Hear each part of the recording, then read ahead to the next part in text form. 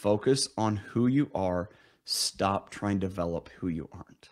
Now, this comes from an angle. I had someone reach out to me. It's like, oh, wouldn't it be amazing if we had this product or service or this or that? I'm like, but you have such amazing, great products and services right now. Focus on that. Focus on what you are. Refine those. Make those better as opposed to wishing that you were something different or had something different. This is what I found when I've done that in my life. I start to become more and more confident in what I am and less frustrated by what I'm not. I want that for you. I hope you got value out of that.